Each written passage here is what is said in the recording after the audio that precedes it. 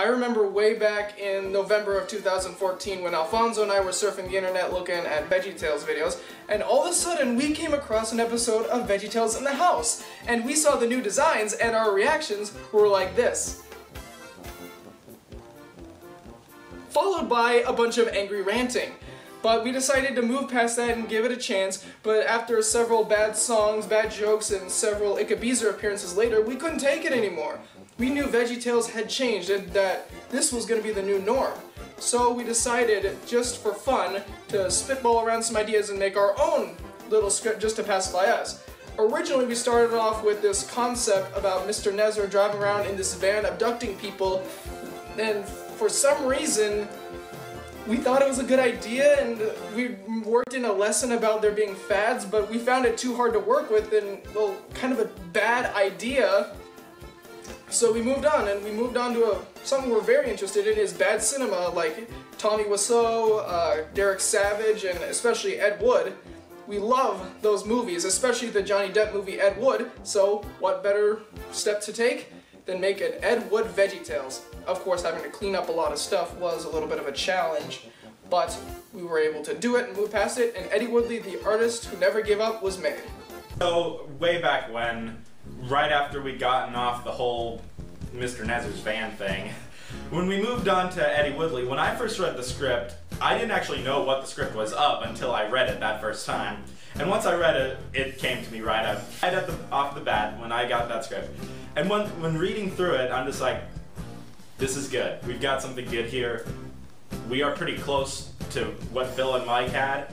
Way closer than the current show would ever get. So we had that. It was pacifying us for the time being. Then as we went on, we realized that people wanted to see it. So we made that episode and recorded ourselves reading the episode and uploaded it. And then when the people wanted to see more, we made a few more before we eventually decided it was going to be a thing. And then it was a thing, and it will continue to be a thing. Writing for Eddy Woodley was easy at first. Everything just started flowing really naturally, like all the jokes, the natural progression of the story, and of course the lesson. But then I realized, I can't write an ending! I don't know what I'm gonna do with this thing! So I was thinking maybe I could hire some Latvians to help me out and write this, but I'm kind of short on cash, and this is just a fan thing. So I was eventually able to do it. Very difficult, might I add.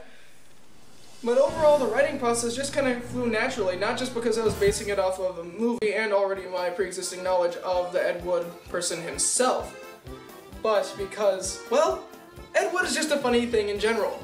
You could just easily fit it into VeggieTales. Like, oh, here's the squid scene. Here's the time when Tor Johnson is climbing out of the grave. You know, there's all that stuff. You can just throw that into VeggieTales and it would automatically fit. It works with the VeggieTales frame itself, and I'm actually kind of surprised they haven't done anything like that ever before. And of course we had to skip over the silly song because at the time we didn't know we were going to be doing more of these, and we didn't even have an idea for a silly song, but luckily in the character commentary we were able to come up with something. So the casting for Eddy Woodley was actually not that difficult. A lot of the characters were pretty obvious choices. I mean, right off the bat, Ed Wood, Larry. Like, A, Larry's very common main character, and B, that's a perfect role for him. So it did not take long to decide who our Ed Wood was, or Eddy Woodley. And of course, Ed Wood had a girlfriend, or two. So it's like, okay, Larry, girlfriend, Petunia. That fit pretty easily. Although, then again, we had to work around, of course. Girlfriend, wife, living with him. But then there's other choices like Pa Gray. Pa Gray, Bela Lugosi, who fit very well again, just old, wise, but kind of eccentric as well. And Mr. Nezzer. Okay, with Mr. Nezzer, we made a pact very early on to, out of respect for what happened to him, we decided we'd keep him in every episode as much as we possibly could without it seeming like shoehorned. So, Mr. Nezzer, we found ways to get him everywhere, which is definitely something that needs to be done considering now he's out of the picture in the actual show. So then, having him be the director that takes over and ruins it fit, because that part was a little bent from the original Ed Wood story, because that involved a lot of Catholic, church, baptism, stuff, which would have been a little hard to work around, so having it be a movie director and having it be Mr. Nezzer with his yes man Mr. Lunt fit very easily, again with Mr. Lunt, as a second to Mr. Nezzer also worked.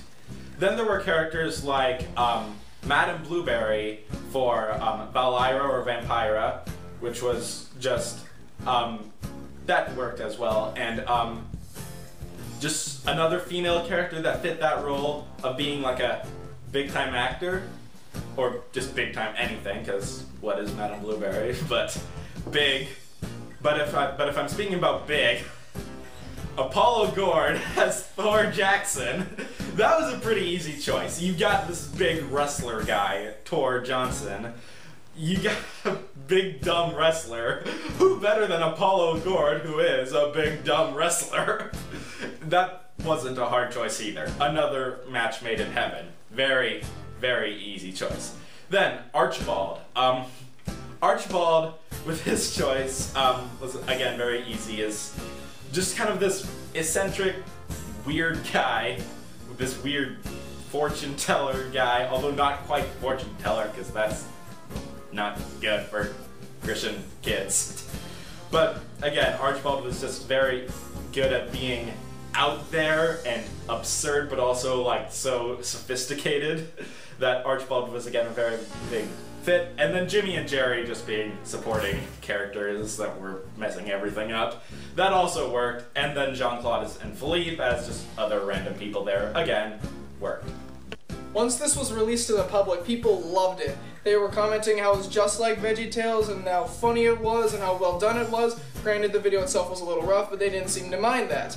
So, we decided this was a lot of fun, but it's time to move on. However, I kept thinking back and over and over and over again. So 2 months later, I decided I'm doing another one of these. Just one more thing to kick this whole thing off and just kind of lay my thoughts to rest. Once that came out, I decided, let's keep doing this.